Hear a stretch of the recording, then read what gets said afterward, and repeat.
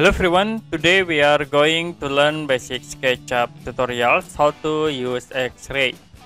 To use X-ray in SketchUp, you can go to Styles, click on Style in the right part, and then you can choose for X-ray style. Click the drop-down menu and then go to Default Styles.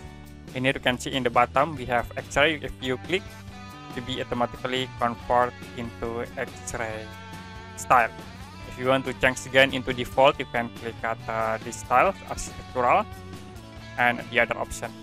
So if you want to change to X-ray, you can click at this style, and it will be changed into X-ray into your model. Okay, that's it for basic SketchUp tutorials how to use X-ray style. And if you have any question about this tutorial, you can comment below this video.